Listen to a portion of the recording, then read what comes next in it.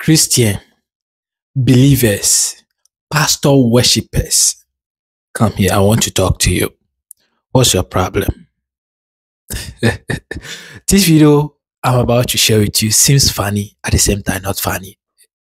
A man stormed his wife church.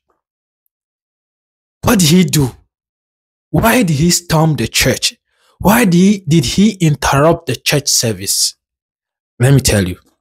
He stormed the church because his wife took a plantain, not just like I don't know, it's like the is a bunch of plantain, or like one, I don't know how to call that one, but like it's on the stick, right? She took it to the church to do thanksgiving or whatsoever to the pastor, and the man stormed the church to retrieve that plantain. Watch the video.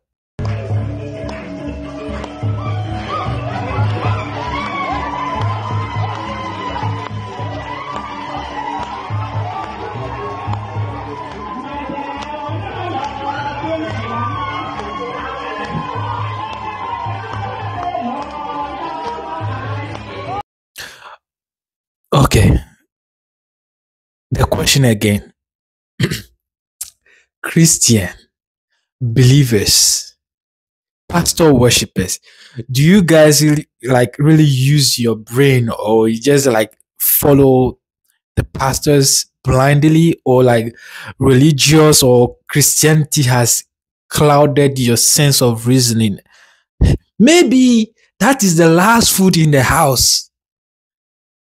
Most of you in your homes, you struggle to feed yourself, but you'll be the one to find something to go to church for Thanksgiving.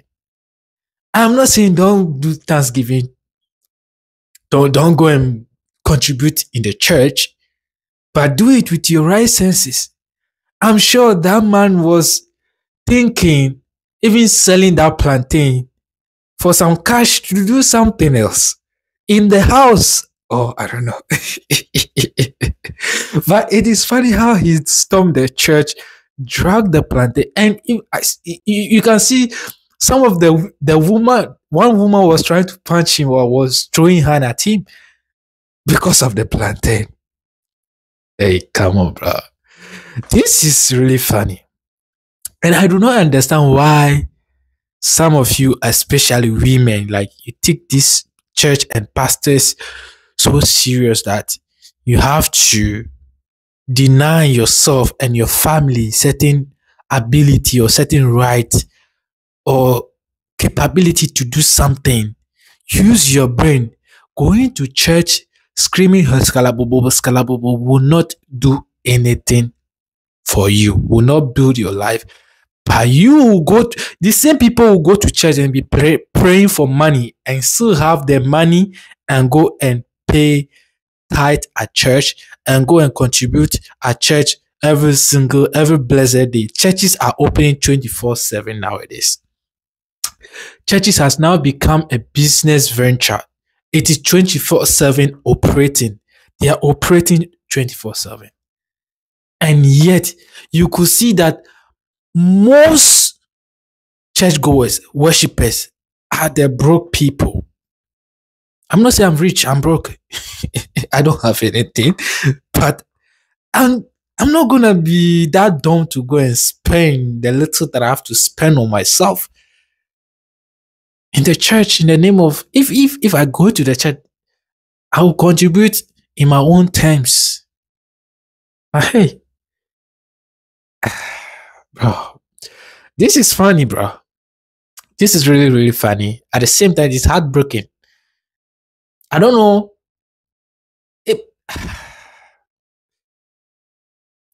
If you want to go and give plantain to your pastor in the church, you must consult with your husband. Oh, honey, like today we are having, like, we are doing Thanksgiving, or you are doing like something in church. Can we share the plantain? I want to carry one of it because I don't have money to go and buy at the market since we have some at home.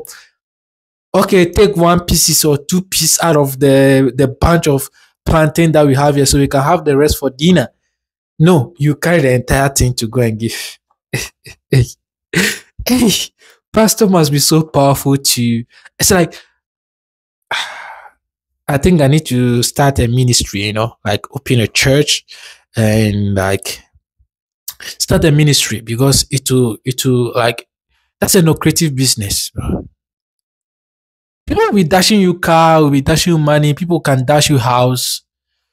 The miracle working God is still working. Yeah, yeah. Anyway, that's crazy, but thank you.